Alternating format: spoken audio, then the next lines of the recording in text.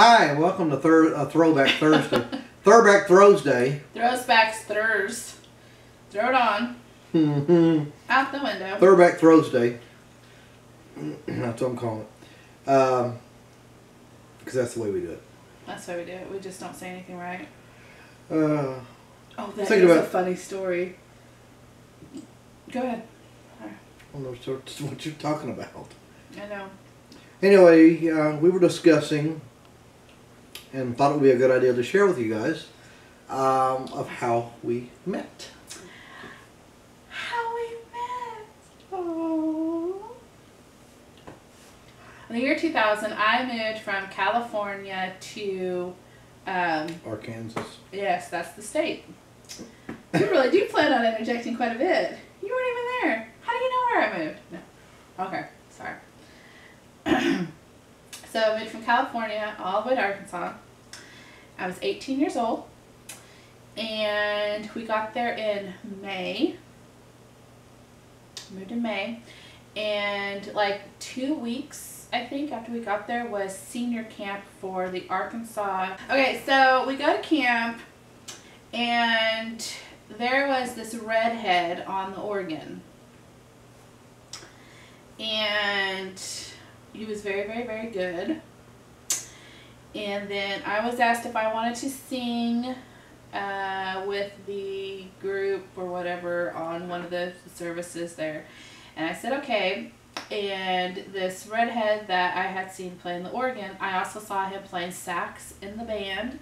Played the saxophone in the band. Had a solo. It was all fancy.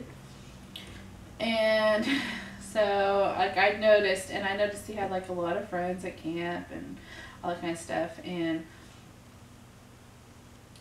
I didn't like how he wore his hair. And I was not attracted to redheads. Like, I did not think redheads were cute. I was asked to sing, so he was singing, and then at the altar call or whatever, he was singing and I was singing, and he kept, like, doing, like, all this weird stuff, and I kept looking at him like, what are you doing? And, like, because I didn't know who he was. Nobody said what his name was. I didn't know anything about him. So I go back home, and we lived in Stevens, Arkansas, which is about this big. And so that was in June. I saw him, and then there was a back to school youth rally, and I was asked to sing at that. And I go up there to sing, and this person like comes in the door and goes up on the platform and starts playing the bass, and I'm like, what? That was not something where I'm a preacher's kid, which a lot of people probably don't know. I'm a preacher's kid. And well, because I was motioned up there to play the bass. I didn't see you motioned up there, though, and I'm just like, he don't even know what song I'm singing. What is he doing? Like, I had no idea. But I recognized him from camp, and I wanted a job, and they were saying, why don't you go over there and apply for a job? So I was like, okay, because I didn't know I didn't know anything or anybody. So I go there and I apply for a job. So here I have seen him at camp. I'm dressed as nicely as I can be at camp. We're at a youth function, so I'm dressed as nicely as I can be there. So I got an application, I filled it out, turned it in, and I saw this like whirlwind. I don't know, you were like all noisy and I don't know what all. And I was like, okay, whatever. Didn't acknowledge me or anything. So I go and I started like the next day or something. I knew I was working in the deli of the store, but I didn't know like what my job would be or anything. So I come to work in this dark purple jumper. Dark corduroy purple jumper. This was in October. And I had, by the end of the day, so you came to work after you got out of school that day to do, he was the night assistant manager. And I never worked, well, it was my second job. It was my second job. My first job was working in a clothing store. And then my second job was working in the deli of this grocery store. And I was a mess. I had flour in my hair. I had bleach on my clothes. I smelled like fried chicken and pizza. Like, I was a mess. I fell in love. Oh, you fell in love, huh? Do you remember what you said? You're going to like working for me, Mike. Like, really? I am covered in flour and bleach, and I smell like fried chicken and pizza, and I was exhausted and frazzled. So, just wanted to know the real you, I guess. That was not even who I was. I know. Should have called me Bob. So you were in your Bebop. You were in your third year of college when we started dating. That's right. So you were assistant manager. Mm-hmm. And he would come in like most days at around 5-ish. Most days. 5:15, 5:20. Because Like Jasmine was over at 5 on Tuesdays and Thursdays, and I'd have to blow in there, by 5:30. Otherwise, I got out at like 2, and I started my day at 3:30 to 8 or something like that. Yeah, the store was open till 8. So he always made a point to come back to the deli and talk with me, but he was always very serious, very focused, and like would have serious conversations. So I was starting to warm up to him because at first I was like, what in the world? So I was starting to warm up to him, and he was always very calm. And except for the whirlwind part. Yeah, that one mentioned. Whirlwind. It was just that one time though. But then we were kind of. You would sometimes be kind of crazy with the guys and stuff. But there was a few girls that worked there, and they were always like, Kelsey likes you. Kelsey's so sweet. Kelsey all this, and I was just going, whatever. Like, y'all, this redhead, I just don't know. So he would come back there and help me make pizzas, but he had purple eyes. Like, they were so blue, they were purple. And if you will remember in a previous video, we have brown eyes. I had never seen anyone wear colored contacts, ever. And I remember telling my mom, his eyes are so blue, they're purple. And my mom was constantly trying to get me to like Kelsey. She was madly in love with Kelsey. My Justin didn't like you. But Jared really liked you, and my dad really liked you. So a few times she took me home from work because I always worked the late shift. And so we'd visit and talk. And then, so we got to know each other for about a month, just visiting and talking and being serious. And then, for some reason, how did it happen that you owe Grandma money? Grandma, the store, No, I didn't know Grandma. You needed, yeah. That's what it was. They asked me to call and ask Kelsey. They worked this all, I'd forgotten about this. They asked me to call the store and ask Kelsey to bring over some ice cream that was in the freezer for Grandma.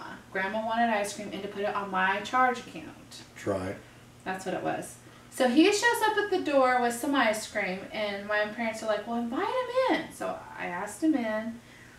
So it was kind of weird because we were outside of our comfort of like the store, and Jared and him started acting crazy. And I was like, what just happened? Like my eyes got like, I kind of freaked a little bit.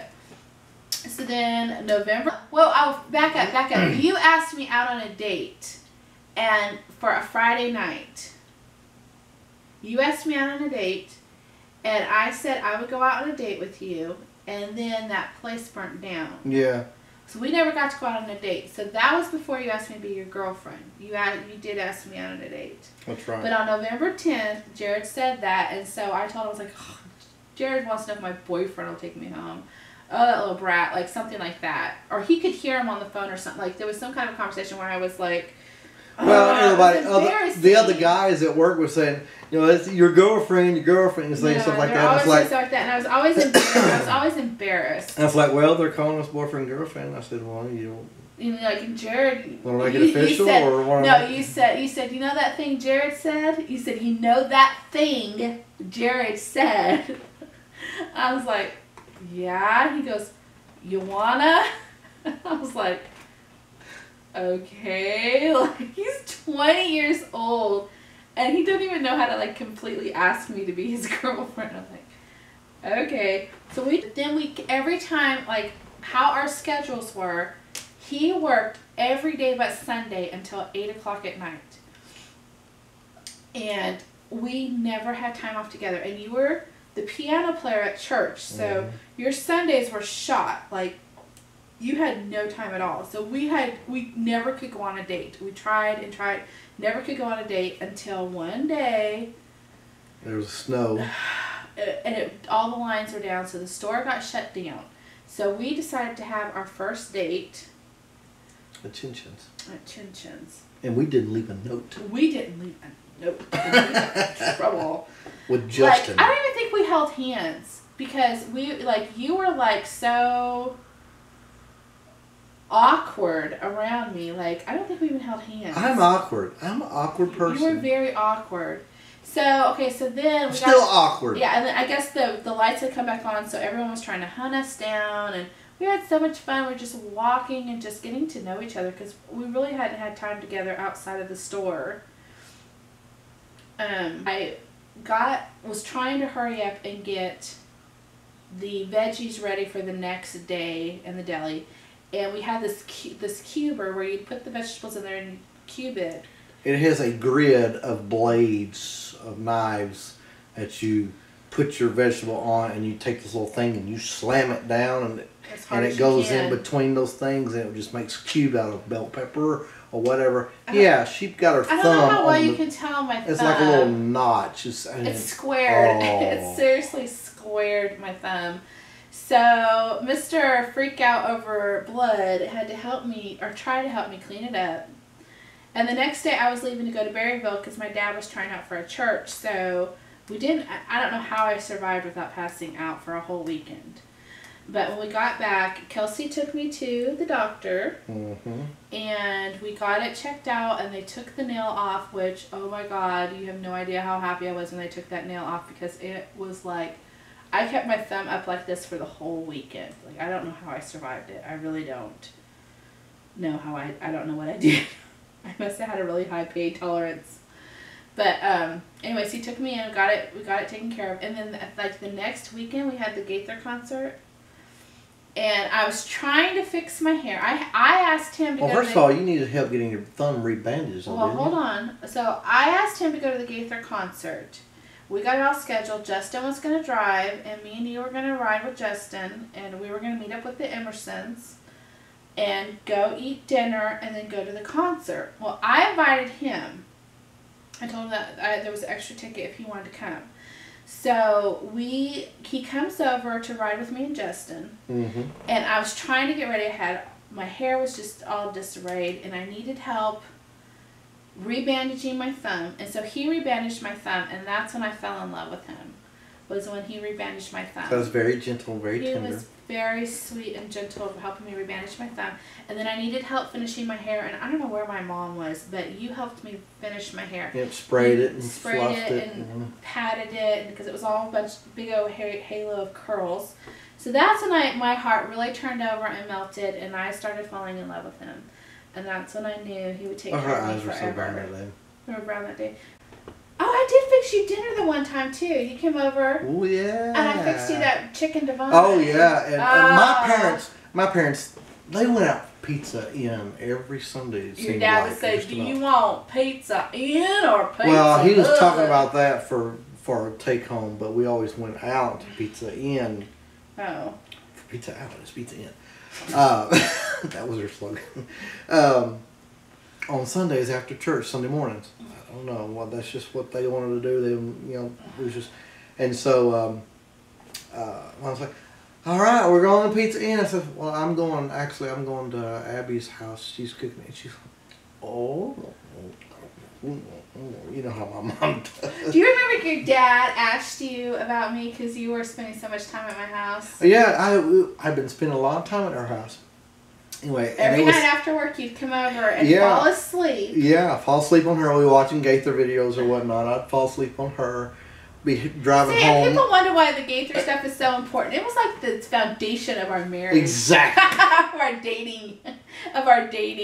Bill Gaither didn't save my marriage, but he helped make it. All right. Be driving home blurry-eyed about 1:30, 2 o'clock in the morning. Yeah, and then have to go to school. Yeah. I don't know how you made straight A's. I don't know how. The Lord. But we was actually sitting around the dinner table. It was one Saturday afternoon. I don't think I had, or maybe it was like an afternoon. I didn't have to go to work till later on that evening. something of that nature. And so Blake was at work, but we were just kind of sitting around the table, my dad, my mom, and me, and I was fixing my burger. I remember I was eating burgers, and Dad says, so you really liking this Abigail? I says, think she might be my future daughter-in-law? And I said, yeah, probably. And he's like, whoa, son, I didn't expect that. So abruptly answering on me, because it's just, I mean, it wasn't like a, it was just, yeah, probably. And just, whoa, you know, I did not expect that. So. Well, and we had both been praying for a mate, but I was at the point where I was like, you know what, I'm done praying. I just want a friend. I really just want friendship, because I was just so tired. Yeah, she quit praying for the mate. I started praying for the mate. Yeah, and here we go. there you go. That's what happened for us. So then, while my parents were trying out in no. I came. How did I end up at your house that one time? Was it a snowstorm? It was a snowstorm, and I was at your house for some reason. I think it was just to meet your parents and have dinner with your parents. I think invite so. Me over for dinner. And then the weather to get turned. to know me. Oh, I had never felt so awkward, because I did not know I did not know them, and I was still really a stranger to the state, the whole entire state, and I was not how I grew up in California was so different. Like in Stevens, Arkansas, I was walking on the sidewalk down the street, and this elderly lady crossed the street and came over to me to tell me that I should not be outside walking with a wet head. And I just was like, I had never in my life had someone leave a store. It was the drugstore. She left the drugstore and crossed the street over to tell me I did not need to be outside with a wet head. Like, freaked me out. So I was really not used to people being all up in my business, basically. And not that his parents were. It's just, it was so, they weren't like that at all. It was just, I was so, like, I didn't know how to talk to people. Like, it was just so different, and I tried to just be myself, and I would get these looks and these, so I just felt awkward. And besides, it was my first time to meet the parents, basically. Like, I met your mom at church that one time, and then the next time I saw her was at your house. So that it was just, and they were so nice, and they were so kind, and made sure I had everything I needed. But the storm got worse. I don't even know what we ate. Like, I don't even remember at all. The storm had gotten worse. And But my mom called her parents and said, I don't want either one of y'all or her or Kelsey getting out or anything like that. She can just stay the night here if that's okay with you. I said, yeah, fine, whatever. And so you stayed in my room, and I stayed in Blake, in the room of Blake's room. Yeah. You had like 8 or 10 fans in your bedroom. You forgot about this. He had so many fans. At first, it kind of sounds ridiculous, but now I had every right to do that in that stuffy It was house. Really hot. We had our first Christmas, and you got me Lucky You perfume, and you got me a little nightlight with a rose on it, and it was so pretty. I think it still works. It's somewhere. I still have the bottle of perfume. It was the sweetest, most thoughtful thing. And then what did I get you? You got me a Sax and Swing CD by Dennis Sully, which I still have that somewhere too. It's a really good CD. Toucan Sam slippers with a nose on it. That was... And so you're walking, but they were so cool. We just finally got rid of them before we moved here to this house. That's 15 years old. Yeah, 15-year-old slippers. They had holes in them. In the back. And what else did I get you? Chocolate covered cherries. Chocolate covered cherries. Is that your favorite candy? Mm-hmm. Christmas time. I love that snot in the middle. Lovely. So then we got to spend a good month together getting to know each other before I moved to Berryville. And that was 7 hours away, 6 hours away? 6 hours. 6 hours away I moved. And about 5 hours and 15 minutes to 5 hours and 30 minutes if you don't stop to pee. You don't stop to go to the bathroom. Don't drink anything before you go. Oh, and this is back when you had the microphone. That's how you would talk to me. I wrote you letters. You wrote me, I think, maybe one letter. I would spray my perfume. I love you. Dialpad.com kept us going because we would connect on the internet. It was a telephone line modem, mind you, and I would I would dial her phone number from that website, and we would talk. And so it's like, hey, how are you? Mm-hmm. Fine. Mm-hmm. And so there was that delay, but you had to get used to it. But that's why it takes you so long to have conversation. Your face! Oh my gosh, you did not think of that. I cannot believe it. That was good. That's why you still take so long to have conversations. You need that 5-second delay. So we started talking about getting married during that month. So for some reason we started talking about getting married and stuff. And you came up for my 19th birthday the week between February 5th and February 14th, that weekend, whatever weekend that was, in 2001. And my family knew you were coming, and they were excited that he was going to propose. But I told Kelsey, I was like, you better plan on going out to eat with my dad and talking with my dad first. I do remember telling you that. Mm-hmm. And I did. So you came in late Friday night, because you came in after you got off work on Friday. And so Saturday morning, you went out to breakfast with Dad and talked. Yeah. Took him to breakfast at McDonald's. Did you pay? Mm-hmm. You did? Mm-hmm. Yep. And then afterwards... what did he say? He just talked about how stubborn and strong... I mean... No, he did talk about how very strong-willed you were and how very just a strong person you are. But he just said, appreciate you asking, and I would also, request that you pass it by her mom too, out of respect. And I said I can do that too, which I did ask her too. Did you really? Mm-hmm. I didn't know that. Yeah. What Mom said? She said, sure. You gave me a big one, and she gave me that little giggle, that cute giggle she does. Yes. So all day long, so after they got back from breakfast, all day long, my family waited for Kelsey to ask me to marry him. They took us to Branson, and we went and did this, and we went and did that, and looked at this, and this, all this kind of stuff, and he had the ring in his pocket, and he did not ask. And then we had a dinner with all these people came over for dinner, and he still had not asked. And my mom said it was my company coming, and I had to clean the house. So I cleaned, and she had bleach products, and I'm allergic to them, and so they got up in my sinus passageways, and I ended up sick.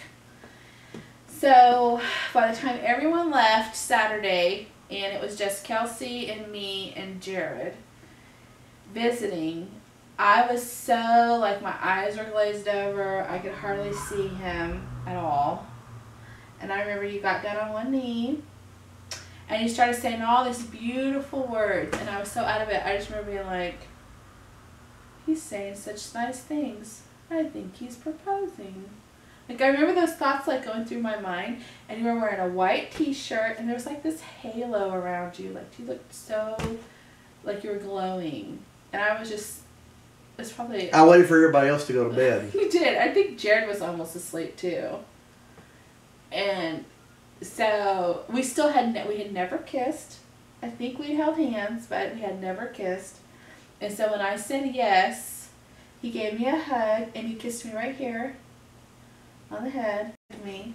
And then we were all so deliriously happy, and Jared was happy, that we went to Walmart. We went to Walmart to celebrate. I did go in and tell my parents. And I bought a light blue pair of pants, wind pants, I think. Something like that. Yeah. I think you did. I think you did. We just walked around we're engaged. Oh, wow. And he hugged me, kissed me on the forehead. A sideways hug. I don't think he even gave me a real hug. I don't think I gave you a real hug. Did you give me a real hug? No, Saturday. When did we drive to your parents? Well, after we left Sunday, we left on Sunday. After Sunday morning service. Because we got there in time. And people at my church thought I went up there to elope. Oh, that's right. They thought we eloped. And anyway, I remember Tim Martin had said to Mom, says, Well, Cassie's done gone up and done it, hadn't he? And, it's like, what? And I remember I was driving on my way home and I get a phone call with my mom. And he's like, well, Do you have something you want to... did you get married? I was like, no. So you didn't even tell your parents that you were coming to propose? Mm-mm. You didn't even tell your parents? So you didn't even ask your parents if they were okay with us getting married? Mm-mm. Really? Mm-mm. Wow. So we got engaged in February. We went and announced our engagement. And it was the weekend. Timothy Spell was there. Timothy Spell was there, that's right. I got to play with him. Got to play and sing with him. He played piano and sang while I played bass, and Jonathan Hill was on drums. And both we were tight too. You guys were awesome. It was awesome. I thought you played organ while he played. One song. On one song. Oh, okay. Well, anyways, I just remember it was very good. And I stayed down there for 2 weeks. Mm-hmm. And I sobbed like a baby when it was time for me to go home. I did not want to leave him. I was ready to get married that minute. I missed him. I missed him like crazy. I was not ready to be apart from him. So then we saw each other once a month after that for a weekend. We'd see each other for a weekend once a month. I went to work at Walmart Deli and sliced my other thumb at the deli. On the meat slicer.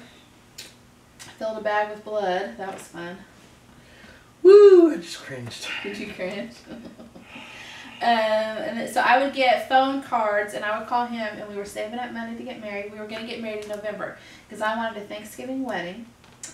And then his mom, who's a teacher, decided we did not need to have a Thanksgiving wedding, that we needed to have a summer wedding, and offered to help us throw together a quick wedding for August. So everyone thought I was pregnant because we moved up the wedding in June. We moved up the wedding in June to August. And got married August 3rd. We moved into this little 2-bedroom, 1-bath house. And then he went back to school the week after we got married, he went back to school. The week after our honeymoon. It was our honeymoon week, and then he went to school the Monday. We got married on Friday. No, I think it may have had a week or two. Mm-mm. No. We got married on a Friday. We stayed in... Oh, that's right. I had to start. We started the band rehearsals. Yeah. Which I took you with me. I went to a lot of school with you. Mm-hmm. I did. I enjoyed going to class with you. They call me Miss Kelsey, which is where I got Miss Kelsey! Where I got your handle. My handle, Miss Kelsey. That's what they called me, was Miss Kelsey. Because we didn't know her first name. I don't think they ever asked. They just Hi, Miss Kelsey. I did. It's 11:39, and I think we're going to end this Throwback Thursday. We barely have any Thursday left, so I think we've thrown it all the way back as far as we've thrown it as far as it's going to throw. So. I love you. I love you. And I enjoy being married to you. I love being married to you. And I hope you guys are enjoying these throwbacks. Yeah. I think we're enjoying reminiscing. Yeah. It's been fun. So, whenever I get off work, unless I have to go to the store, I come straight home. Every night. Every night. Because this is where I want to be. She's what I long to come home to. Her and my boys. That's where I want to be. So. I always know where you are, not because I have to, but because you're always considerate enough to let me know where you're at. You come home for lunch every day. Yep. You spend every bit of time. I have no business going anywhere else. Mm-hmm. You're a family man. Mm-hmm. And I'm a family woman. Woman. Oh, that's one thing though with working grocery stores is the country music. I don't think it ever leaves your brain. I don't think it ever does. But anyways, I think we're done, and we hope that y'all enjoyed this throwback, and hopefully it's not too long. I hope not. But I've enjoyed reminiscing with you. Yep. And we will see you tomorrow.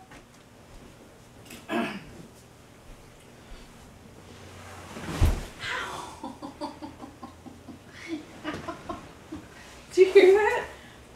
Felt it too. Oh, you felt it? Are you going to snuggly with me? Mm-hmm. Are we going to be cozy? That's good. Did it look right? Uh-huh. Did everything look right? Uh-huh. How's my teeth? Great. Great? Mm-hmm. Beautiful. Let me see yours. You want a story you can tell? So I'm just going to talk about how we met. Yeah, do you know that story?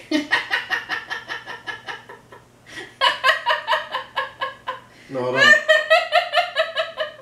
Sorry, that I probably don't. probably wasn't that funny, but it sounded You tell it and I'll interject. Oh, you'll just interrupt me. Well, I was wearing a metallic shirt. I'm kidding. Okay.